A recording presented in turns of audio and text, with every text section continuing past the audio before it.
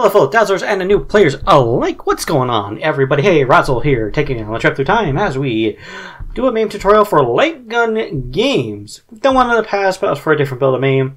There's a couple things I also forgot to mention in that tutorial, so let's not waste any time and get right into it. So we've got Carnival here pulled up. The first thing you're going to want to do is using our mouse, how appropriate, is first of all with light guns, you're going to want to use your mouse. You can, if you really want to, use your joystick or your thumbstick or whatever, but you're not going to have a good time.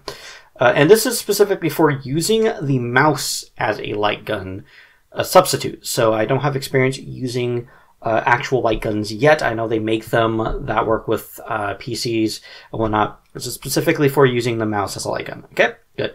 All right, so what we're going to do first is we need to tell MAME we want to use our mouse as a light gun controller. Otherwise, it's not going to work. And you're going to have a bad time. So we're going to double click that general settings and we're going to go down to input device options. This tells MAME what we want to use as default for different devices in your game. So for light gun device, we're going to go to mouse. And while we're here, let's go to 80 stick device. Some light gun games like Space Gun, Terminator 2, and so on, they used a gun that was not actually a light gun. It was a basically a fancy joystick that looked like a mouse, that looked like a gun, effectively. It's short of that. So we want to set that to mouse as well.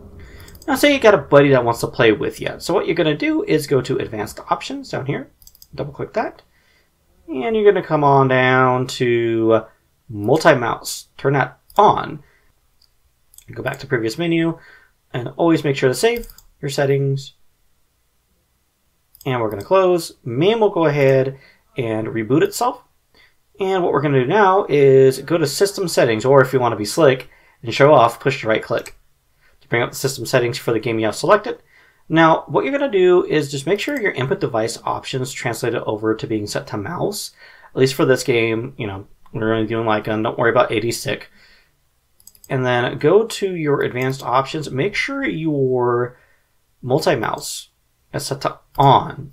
Because sometimes the global settings, the general settings, don't always translate over one-to-one to your system settings. So system settings are for each individual game, including the different versions that you have. So as we saw there, 80 stick wasn't set and multi-mouse wasn't set. So always double check just to make sure. I have forgotten to do that before and had a bad time and pinched myself when I found out that it was just a simple fix like that. So now we've got this set up. Let's go ahead and fire up Carnival. Now typically when you set your mouse up as the device, MAME will auto map it and you can use it. But since we're using multi-mice, we might need to do a little bit more input setting up, as it were. So what we're going to do for that is hit the Tab key. Then we're going to bring up this menu. Then we're going to push the Enter key to go to Input. Enter again to go to Input Assessments. And using the mouse arrow, using the arrow keys, go down to Light Gun X Analog, push Enter. Move your mouse to the left or right.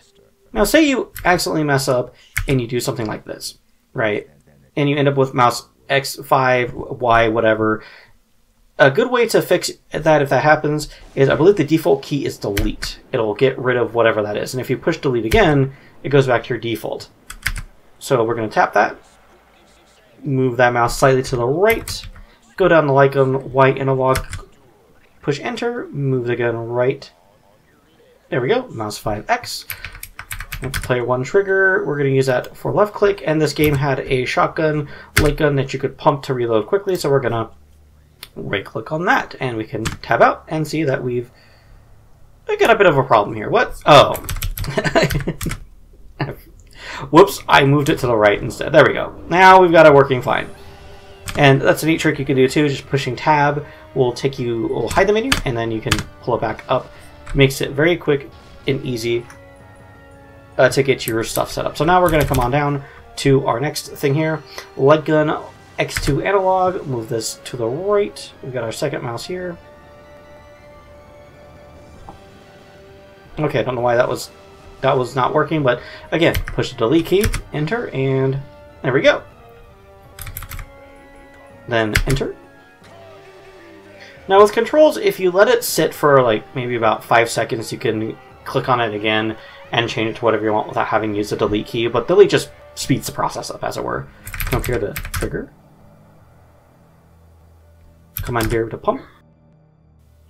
Hide the menu, and now we've got this guy showing up, and the blue one disappeared because by default MAME will hide the cursor for your light gun game if applicable. And some of those stick games actually have their own cursors.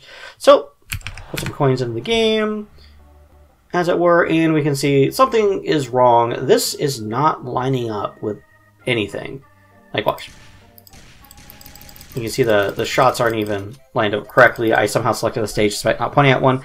So we need to calibrate our gun controls. So to do this for most games, it's going to be pushing the F2 key. That will pull up the operator menu. And we can see we use volume up, volume down to move up and down, test to select, and the service key to exit. So for MAME, the default volume up, volume down is going to be the minus and plus keys. Those are the ones located between the backspace key and the number 0 on your keyboard. We get these nice little sounds here. So we're just going to come down to gun calibration, push the F2 key, and we're going to have to aim this stuff. So in Card Evil, player 1's gun was green, player 2's gun was like a pinkish color. So we just point up here, wham, point down here, wham, and we can see the calibration. Now, the thing with MAME, at least as far as I've seen, it is kind of hard to get that like exact. So you're always going to be a little off. But it really gets worrisome when you're seeing what we saw at the stage select, where it was like way far away from the mouse.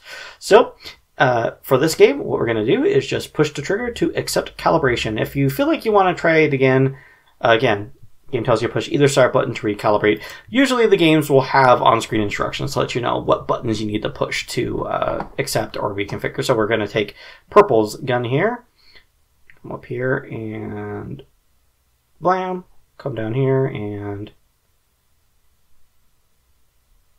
come on, blam. And we see, again, it's a little bit off, but that's okay. It's enough to at least play the game with, you know, emulation problems, as it were. Trigger. And now we can hightail out of here.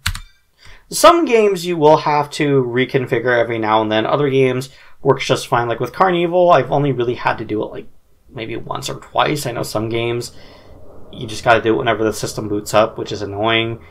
It really is one of those game-by-game cases. Some games like Lethal Enforcers don't even have like a light gun configuration. Don't even ask me how that works. So put some coins in. And now we can see that we've got player 1's gun. And you can see the little shots are following the gun for the most part. You can see there's a little bit of lag there, but it's something you can kind of account for. And then we can put more coins in, and now we've got player 2's gun. Bing, bing, bing, bing, bing, bing, bing, bing, bing, bing, bing, bing, bing, bing, bing, bing, bing. All right, cool, gravy. So what do we do for other games? All right, so we're over here with Lethal Enforcers, and since we are using that dual mouse mode, we can need to set those controls back up. So let's go back here. This game only uses a big, simple one mouse, and then analog, analog, and bada bing. So we've got our cursor on screen. Seems to be a little bit more slower than Carnival, a little bit more smoother. Then again, Carnival only runs 3 frames. Anyways, so like I said, we're here at the developer menu. Again, that's the F2 key by default. This one uses the start buttons to move around. So if we go to gun check here and gun trigger to do the check, again, games will typically have on-screen thing you can see, and it even has some things here. So calibration with this game kind of just has its own thing here, so that gun probably worked different maybe than say Carnival's gun works. Exit gun check, and we're gonna go back to the game mode, which we got a ding down on there. Now Lethal Enforcers is a bit different. This game actually uses an off-screen reload. So if your game has an off-screen reload, you typically just point the gun off-screen. Actually, it's just a bad game to use, because with Lethal Enforcers, to reload in this game, you would have to point downwards and click. So for a lot of light gun games, you point off the side of the screen and shoot, right?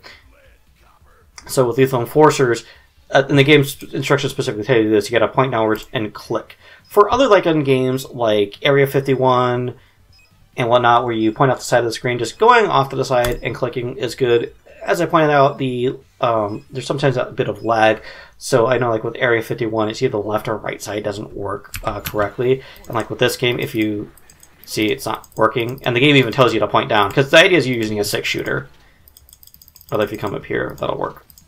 Now, this has gone on for a bit, but I do feel like it's something important to point out when it comes to light gun games, and that is those games I mentioned that use a mounted gun joystick, if you want to call it, or as MAME calls it, the 80 stick. So, let's pull up Space Gun here. So before we get going, what we want to do again is go down to General Settings. We want to go to our Input Device Options. Okay, we see 80 stick is already set to mouse. I must have done that some other time. But even though, yes, you're playing a shooting game, the device type is different. It's not a light gun, it's an 80 stick, as MAME calls it. And then just make sure I input as... and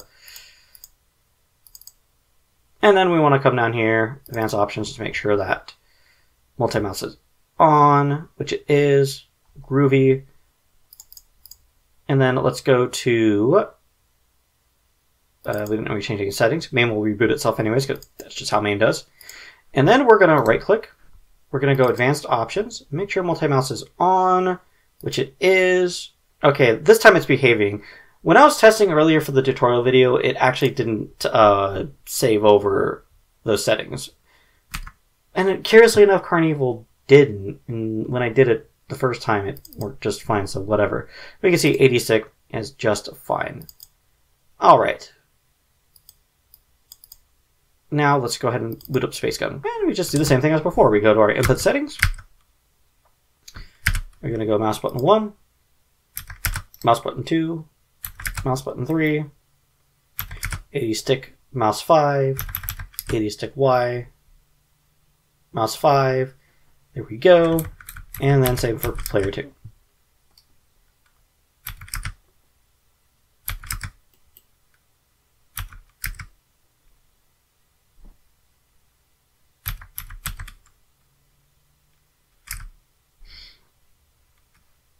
And there we go. And just put some coins in here. And we've got player 1 and player 2 going at it, switching their different things. And that's basically it. That should get you going for light gun games. Just be aware of which one uses the 80 stick or uses a light gun. And you'll be able to tell because, again, MAME will tell you. You'll go into the options, you'll see 80 stick or light gun. Now, if you're not intending on using multiple devices, multiple mice to play with like a buddy, you really don't have to worry about the 80 stick thing, because it seems like MAME just picks up on that and maps it automatically. That's if you're planning on playing with a buddy. So if you want to play Space Gun or T2 or something like that with a friend, then you kind of got to fuss around with that. If it's just on your own, as far as I've seen, you don't got to worry about that. So, thanks for listening to my yammering. A bit of a long tutorial, but you know me, I like to be a bit more in-depth with things. So thank you very much. And if there's any tutorials you guys are wanting to get more insight on, let me know, and I'll take a look at it and see what I can do for you guys.